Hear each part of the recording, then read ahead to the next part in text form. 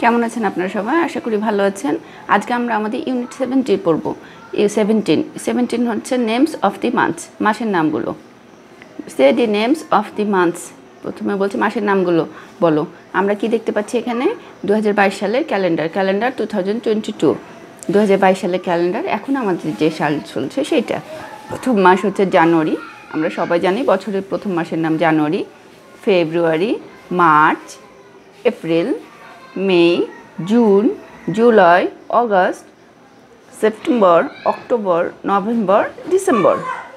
তাহলে আমরা 12 মান্থের নাম এখানে পড়লাম: জানুয়ারি, ফেব্রুয়ারি, মার্চ, এপ্রিল, মে, June, July, August, September, October, November, December. এখানে একটা রাইম আছে মান্থ নিয়ে, তা আমরা পড়ি। দেয়ার আর 30 days in September, April, June and November. মানে কি, সেপ্টেম্বর, এপ্রিল, জুন এবং নভেম্বর এই 4 মাসে 30 দিন করে। অল দি রেস্ট হ্যাভ 31, বাকি মাসগুলো 31 দিন করে। নট ফেব্রুয়ারি, ফেব্রুয়ারি নয়। ইটস আ ডিফারেন্ট অন, এটা একটি ব্যতিক্রমী। It has 28, that's fine. A lip year makes it 29। যখন যে বছর অধিবর্ষ বা লিপ ইয়ার হয় সে বছর ফেব্রুয়ারি হয় 29 দিনে, আর বাকি সবগুলোতে ফেব্রুয়ারি হয় 28 দিনে। তাহলে আমরা এটা পড়লাম, এটা আমরা প্র্যাকটিস করব এবং বন্ধুদের সাথে শেয়ার করব। There are 30 days in September, April, June and November. All the rest have 31. Not February, it's a different one. It has 28. That's fine. A leap year makes it 29. বলছে group work, use your hands to count the days of the months. হাতে আপনার ভাঁজ করে করে, এই যে আঙ্গুলের ভাঁজ দেখতে পাচ্ছেন, এখানে আঙ্গুলের ভাঁজের মাধ্যমে দেখাচ্ছে যে কোন মাস কোনটা।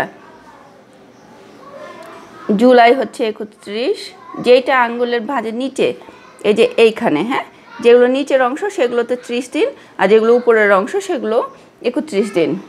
জানুয়ারি 31, ফেব্রুয়ারি 28, মার্চ 31, এপ্রিল 30, মে 31, জুন 30, জুলাই 31, আগস্ট 31, দুইটাই কিন্তু উপরে এই কারণে 31, সেপ্টেম্বর 30, অক্টোবর 31 না 30, 31, নভেম্বর 30, ডিসেম্বর 31 দিন।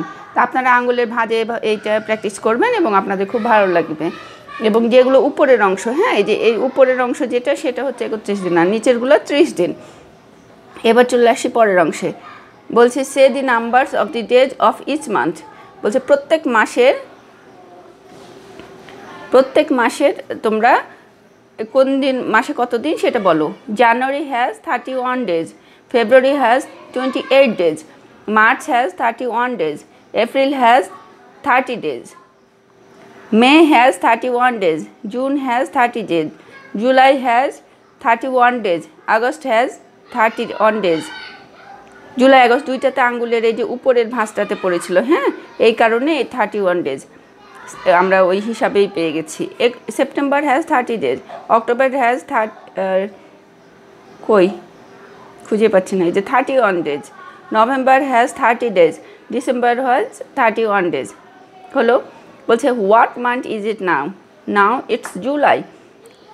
আমার এখানে July, it is July, now it is July. How many days R there in this month? July has 31 days. What is the next month? The next month is August. How many days R in the next month?